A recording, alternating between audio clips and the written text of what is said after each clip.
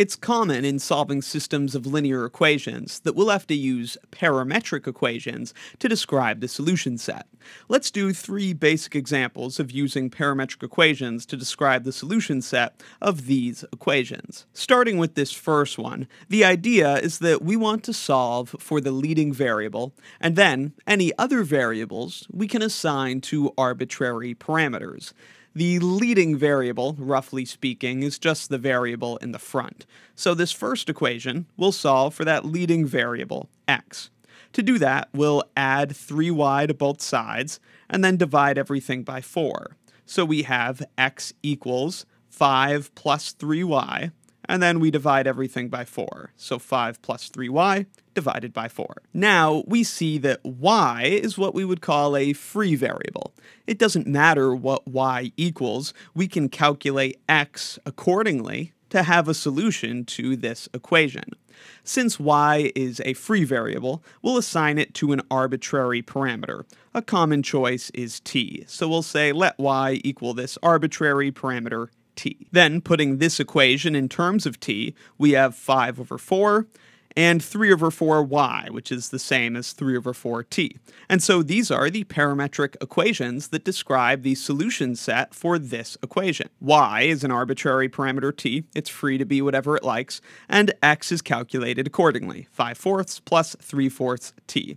Any xy pair of this form will be a solution to this linear equation. We'll do a similar thing in this second example, although in this case we have the one equation, but we have 3 variables. So in this case, we'll actually have 2 parameters. But again, we'll begin by solving for the leading variable, which is x. So we'll move this other stuff to the right side of the equation, and then we'll divide by 3. We would subtract 8y from both sides, so 9 minus 8y.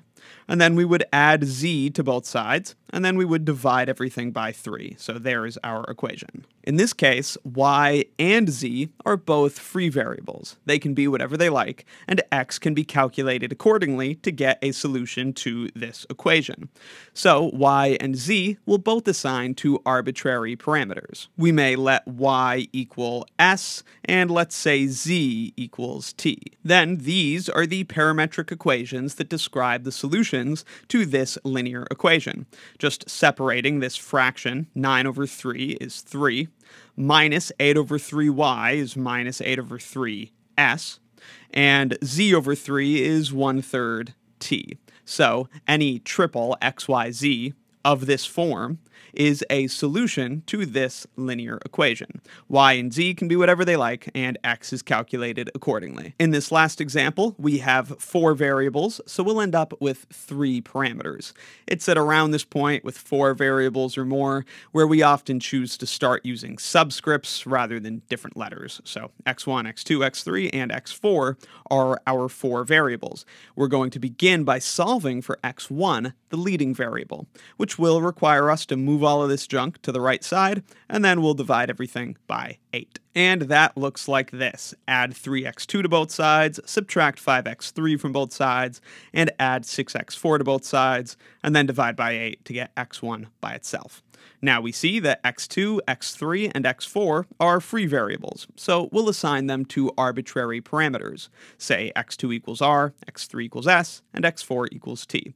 Then, again, we can rewrite x1 in terms of these parameters. And it looks like this. Splitting up the fraction, we have 3/8 times x2, which is r, minus 5/8 x3, which is s, plus 6/8, that's the same as 3/4, times x4, which of course is t.